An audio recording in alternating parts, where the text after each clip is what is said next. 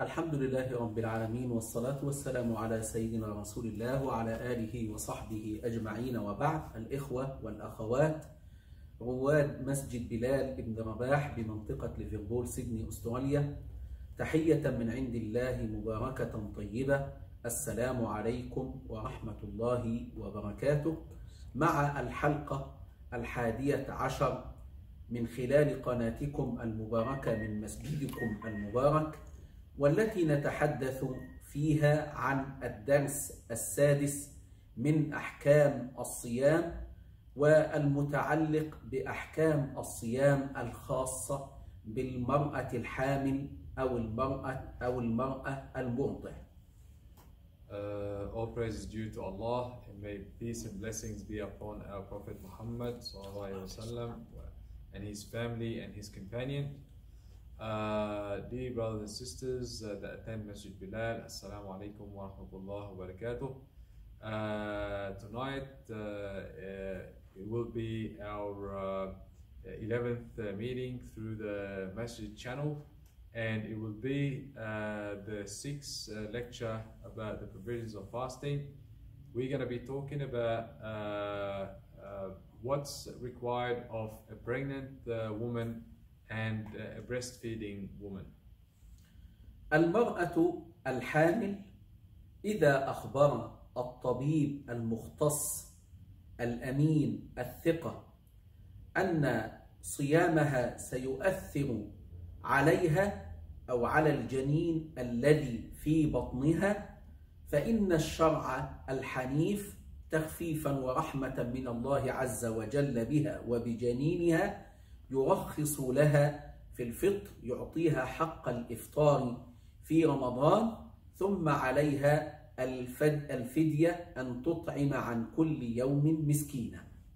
So we start with the pregnant woman. If she feed for her life or the life of her baby inside her womb, and she actually get an advice from a doctor, and that doctor is trustworthy and understands the difference or the differences in the Shara, then and his advice was for her to break her fast, then Allah subhanahu wa ta'ala, with his wisdom and his mercy, gave her the opportunity to break her fast, but at the same time Allah subhanahu wa ta'ala wanted her to pay a fidya, which is feeding a poor person for each day she breaks her fast.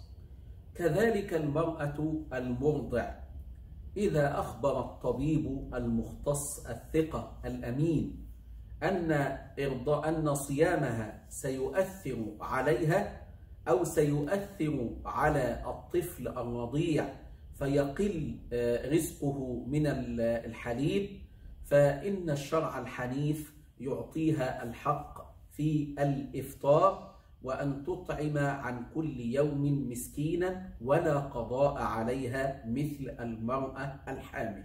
So likewise, the breastfeeding woman, if she feed for her health and well-being, and she feed for the little baby, they're not having enough food because she's fasting, and after taking or seeking the advice of a doctor as well, same as the pregnant woman, then she has the right to break her fast, and she has to pay or feed a poor person for each day she breaks her fast, and she does not have to make up the days after Ramadan, similar to the pregnant woman. الأدلة على ما قلناه ما رواه أبو داود عن عبد الله بن عباس رضي الله عنهما في قوله تعالى: وعلى الذين يطيقونه فدية طعام مسكين، قال: كانت رخصة للشيخ الكبير والمرأة الكبيرة وهما يطيقان الصيام أن يفطرا ويطعما مكان كل يوم مسكينا، والحبل والمرضع إذا خافتا.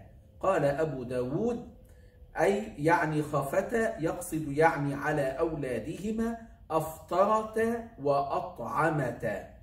وكان ابن عباس يقول لأم ولد له حبلى: أنت بمنزلة الذي لا يطيقه أي الصيام، فعليك الفداء ولا قضاء عليك. So the Shara has evidence that this is true, and in here we Abu Dawood narrated of Ibn Abbas that recited a part of a surah in the Quran, which is and upon those who are able to fast but with hardship, a ransom of feeding a poor person each day. And then he explained that the pregnant, that the elderly man and woman, although they might be able to fast but with hardship, they have every right to break their fast and feed a poor person for each day they break their fast.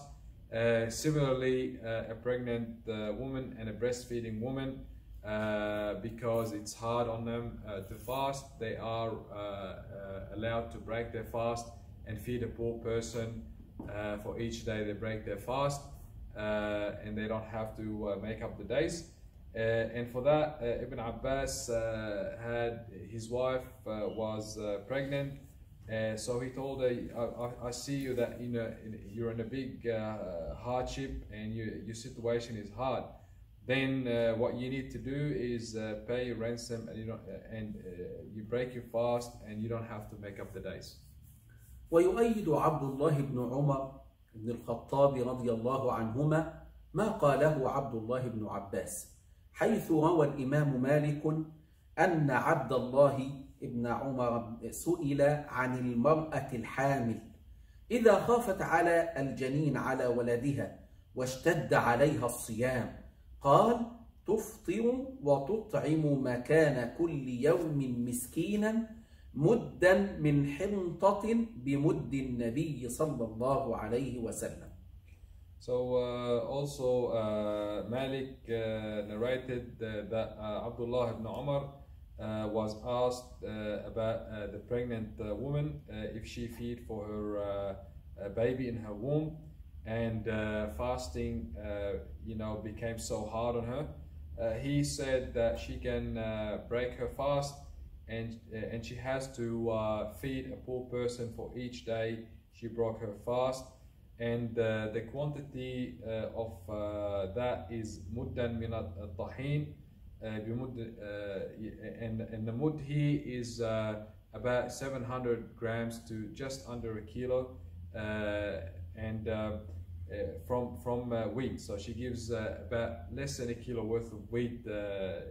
That's her ransom. And he actually used as an example the mud of the Prophet sallallahu alaihi wasallam. ذكرنا لحضراتكم ما نقل عن صحابة رسول الله صلى الله عليه وسلم من حكم شرعي في المرأة الحامل وفي المرأة المرضع. والآن ننتقل إلى ما قاله النبي صلى الله عليه وسلم، فلقد روى الترمذي عن أنس بن مالك رضي الله عنه: رجل من بني عبد الله بن كعب قال: أغارت علينا خيل رسول الله صلى الله عليه وسلم، فأتيت رسول الله صلى الله عليه وسلم فوجدته يتغدى يتناول طعام الغداء، فقال: أدن، أي اقترب، يعني يعزم عليه بالطعام، أدن فكل. فقلت: إني صائم. فقال: أدن أحدثك عن الصوم، ما دمت صائما أحدثك عن الصوم أو الصيام. إن الله تعالى وضع عن المسافر الصوم، أي رخص له في الفطر، وضع عن المسافر الصوم وشطر الصلاة، أي يقصر الصلاة الرباعية، وعن الحامل أو المرضع الصوم أو الصيام. So we talked about what the Sahaba of the Prophet, peace be upon him, said about this particular case, and now we're going to be talking about what the Prophet ﷺ said about it. It was narrated from Abbas bin Malik that a man from the tribe of Anas bin Malik, that a man from the tribe of Banu Abdul Ashal, while Ali bin Abdullah ibn Ka'b, Abdullah ibn Ka'b, said, a man from the tribe of Banu Abdullah bin Ka'b said, the cavalry of the Messenger of Allah, peace be upon him, attacked us. So I came to the Messenger of Allah, peace be upon him, while he was eating a meal. He said, come and eat. I said, I am fasting. He said, sit down, I will tell you about fasting. Allah has relieved the traveler of half of the prayer, and He has relieved the traveler, the pregnant and the nursing mother, or the breastfeeding mother, of the duty to fast. By Allah. ثم قال الرجل الذي جاء للنبي صلى الله عليه وسلم وعرض عليه النبي صلى الله عليه وسلم أن يأكل معه، ولكنه قال إني صائم. قال والله لقد قالهما النبي صلى الله عليه وسلم كليهما أو إحداهما، فيا لهف نفسي ألا أكون طعمت من طعام النبي صلى الله عليه وسلم. هذا الرجل يندم أنه لم يفطر ولم يتناول الطعام مع النبي صلى الله عليه وسلم ويأكل من طعام الحبيب صلى الله عليه وسلم.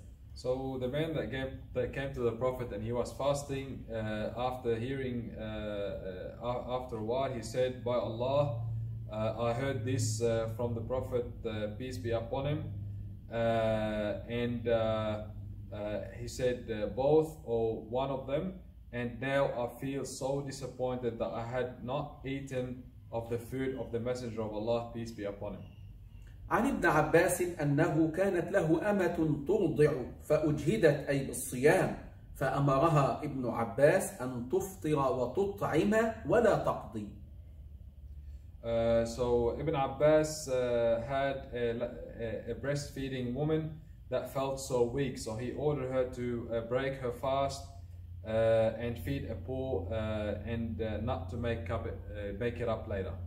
وعن نافع أيضا قال كانت بنت لابن عمر عبد الله بن عمر بن الخطاب رضي الله عنهما تحت رجل أي متزوجة لرجل من قريش، وكانت حاملا فأصابها عطش في رمضان، فأمرها ابن عمر أن تفطر وتطعم عن كل يوم مسكينا. وهذا هو العمل على هذا عند أهل العلم، أن المرأة الحامل أو المرأة المرضع إذا خافتا على نفسيهما أو على الجنين أو الطفل الرضيع، وأخبر بذلك الطبيب الأمين الثقة المختص، فإنهما يفطران ويطعمان عن كل يوم مسكينا ولا قضاء عليهما. So Nafi' narrated that Abdullah ibn Umar radiyallahu anhuma had a daughter who is married to a man from Quraysh. She was pregnant and she felt so thirsty during Ramadan. Her dad ordered her to break fast and feed a poor person for each day. And then some scholars said that the pregnant and the breastfeeding woman can break their fast if they feel that this is going to affect their health and the baby's well-being, or the fetus inside his mom's womb, and if the advice was given to them by a trustworthy doctor, then they can break their fast and they have to feed a poor person, and they do not have to make up the days later. أحبابنا، هذا هو الحكم الراجح في هذه المسألة، وقد نقلنا لحضراتكم أدلة عن أقرب الصحابة التصاقا ومعاشرة للنبي صلى الله عليه وسلم: أنس بن مالك خادم رسول الله صلى الله عليه وسلم، ابن عباس عبد الله بن عباس ابن عم رسول الله صلى الله عليه وسلم، وتربى وتلقى الشرع من النبي صلى الله عليه وسلم. كذلك عبد الله بن عمر معروف عنه شدة اتباعه وتمسكه بهدي النبي صلى الله عليه وسلم. So, dear brothers and sisters, this is the most accurate or right ruling when it comes to this particular case, and the evidence for that is Anas ibn Malik, who was the servant of the Prophet ﷺ, and he actually learned everything from him. And then we got Abdullah ibn Abbas, as well. He was the nephew of the Prophet sallallahu alaihi wasallam, and he learned from the Prophet alayhi wasallam as well. And Abdullah ibn Umar, which is known for him being very strict in following the footsteps of the Prophet alayhi wasallam. And this is their opinion, and this is obviously the opinion of the Prophet alayhi wasallam. ومع ذلك سننقل لحضراتكم بعض الآراء الأخرى من الفقهاء الآخرين، حتى إن سمع أحدكم أي حكما غير ما ذكرناه فإنه يعلم أن المسألة فيها اختلاف وفيها اتساع، وأن من يستطيع أن يفعل شيئا من هذه الآراء فهو قد اهتدى بهدي الشرع ولا إثم عليه إن شاء الله. So despite all this evidence about the ruling that we just talked about recently, there is other opinions that big scholars actually did their research, and they came up with this conclusion. So if we hear about someone else that has a different ruling than this ruling, then and they're following a particular scholar, they have nothing wrong in what they're doing, and what they're doing is correct, and because there is different opinions about this particular topic. قال بعض أهل العلم: الحامل والمرضع تفطران وتقضيان وتطعمان، يعني عليها الفطر وعليها أن تقضي هذه الأيام وعليها أن تطعم. هذا رأي بعض أهل العلم. So some of the scholars said that a pregnant and breastfeeding woman, they can break their fast and they feed a poor person, and on top of that they have to make up the days later. وقال بعض أهل العلم: الحامل والمرضع تفطران وتطعمان ولا قضاء عليهما، وإن شاءتا قضتا ولا إطعام عليهما، بمعنى أنها عندها حرية أن تطعم عن كل يوم مسكين ولا قضاء عليها، وإن استطاعت أو أرادت أن تقضي ما عليها من أيام فلا إطعام عليها. And other scholars said that a pregnant and breastfeeding woman, she can break her fast, and she has the option of feeding a poor person, and she doesn't have to make up the days later. But if she decided to make up the days later, then she doesn't have to feed a poor person. هناك رأي آخر يعني فصل في المسألة وجعل المسألة متعلقة بالجنين أو بالطفل الرضيع، وهو قول عند الإمام أحمد وعند الإمام الشافعي. يقولان أنهما، المرأة الحامل أو المرأة المرضع، إن خافتا على الولد فقط وأفطرتا فعليهما القضاء والفدية.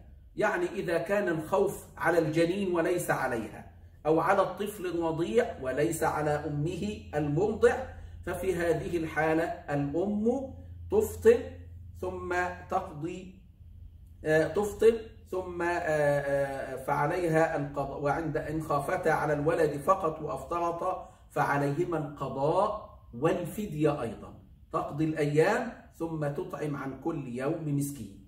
هذه هي الحالة الأولى إذا كان الخوف على الجنين أو الخوف على الطفل الرضيع. So other scholars as well, like Malik and Shafi'i, they actually went more in depth in this particular case, and they said if the woman was fearing only for the fetus or only for the baby that's breastfeeding, then they can break their fast, but they have to actually make up the days and they have to feed a poor person. That's if they feed only for the fetus and the baby. الحالة الثانية إذا كان الخوف على المرأة الحامل أو المرأة المرضع، خافت على نفسها فقط، أو كان الخوف عليها وعلى الجنين في بطنها أو على الطفل الرضيع، ففي هذه الحالة عليهما القضاء وليس الفدية. So the same for actually it's not the same when it comes to the woman herself. If she feed for herself, or she feed for herself and the fetus or the baby, the breastfeeding baby, then the woman can break her fast and she has to make them up later, and she doesn't have to feed a poor person. نتحدث أخيرا عن قدر الإطعام. ما هو المقدار الذي يخرج إلى المسكين لكي يطعم الفدية عن المرأة الحامل أو المرأة المرضع؟ قال العلماء: الواجب في إطعام المسكين مد بر. البر هو نوع من أنواع القمح، والمد هذا عبارة عن ربع صاع أو نصف صاع من التمر أو الشعير. يعني إذا كان الذي سنخرجه للمسكين بر وهو نوع من القمح، طحين مثلا، فنعطيه ربع صاع أي مد. أما إذا كنا سنخرج شعير أو تمر فنعطيه نصف صاع أي مدين.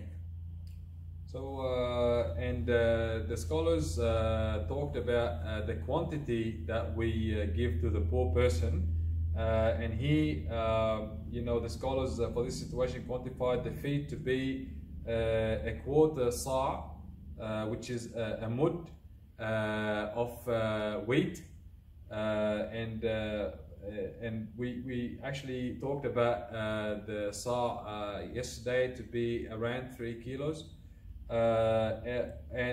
If they want to give dates or barley, then it's half sa'. بعض الرأي آخر يقول، بعض العلماء رأى إطعام المسكين ما يشبعه، يعني نطعمه أي طعام طالما أن هذا الطعام يشبعه، سواء كان اللحم أو غيره من الخضروات المطبوخة، فإذا أطعمناه ومعه الخبز وجبات كاملة فهذا هو الرأي الأرجح. So and other scholars said it is better to feed that person up until they feel full. So in that case, whatever food we present to them with bread or whatever, as long as they can sit down, have their food, feel full, that's actually enough, and this is the better opinion.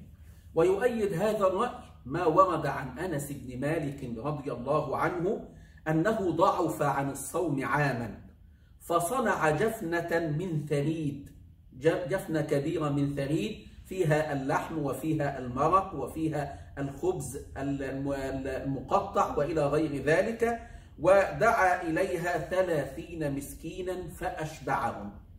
So the evidence for what we said before about feeding a poor person till they feel full and they're content is Anas ibn Malik. Once he felt weak and sick for a whole year and he didn't fast.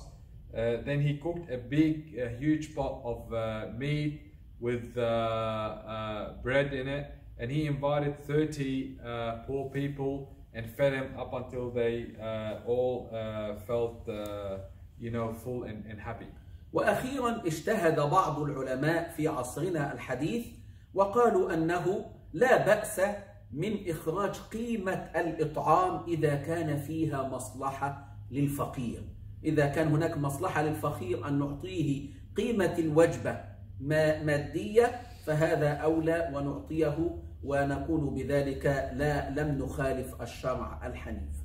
And nowadays scholars have basically did the research and they came into a conclusion that if we don't feed the poor person, but on the other hand we give him the equivalent of that meal in money, then this is and we see that there is a benefit to actually do that for that poor person, giving him money instead of the food, then this is what we should be doing. النقطة التي نختم بها إن شاء الله هذا اللقاء وهي الفرق بين الحكم الشرعي الخاص بالمرأة الحائض أو المرأة النفساء والحكم الخاص بالمرأة الحامل أو المرأة المرضع. علمنا أن الحكم الشرعي بالنسبة للصيام بالنسبة للمرأة الحائض أو النفساء أنه يجب عليها الإفطار، وعليها القضاء. أما المرأة الحامل أو المرأة المرضع فإنها تفطر وعليها الإطعام. فما الفرق؟ So the final point in this lecture is that we talked before about the menstruating woman, and that Allah subhanahu wa ta'ala made it obligatory for her to actually break her fast, and she has to make up her fast after the month of Ramadan. And now we're talking about a pregnant woman and a breastfeeding woman, that she can break her fast during Ramadan, and she has to pay feed a poor person, but she doesn't have to make up her prayers. المرأة الحائض تحيض عدة أيام، 6 أيام أو 7 أيام، فهي تستطيع أن تقضي هذا العدد القليل من الأيام في بعد رمضان، ومعها السنة كاملة تستطيع أن تقضي فيها. أما المرأة الحامل والمرضع، فالمرأة الحامل يصاحبها حالة الرضاع، وهذه قد تستغرق 3 سنوات. الحمل والإرضاع يأخذ 3 سنوات، فربما يمر عليها خلال ال3 سنوات 3 رمضانات أو أكثر أو 4 رمضانات، فعند ذلك يكون شاقا عليها أن تقضي أو أن تصوم 4 أشهر أو 3 أشهر. فرحمة بها الله عز وجل رخص لها وأعطاها أن تطعم عن كل يوم مسكينا، لأن قضاء هذه الأيام الكثيرة شاق عليها، وهذا من رحمة الله عز وجل. So here the menstruating woman, she could have that condition for maximum a week during the month of Ramadan, and she has the rest of the year to make up those days, those missed days. But for the pregnant woman and then lactating after that, this duration could go up to 3 years normally. And then during those 3 years, that woman could actually skip 3 or 4 months of Ramadan, and for her to make up those days, 4 months, after she finishes breastfeeding and lactating, or maybe she's going to have another baby after that.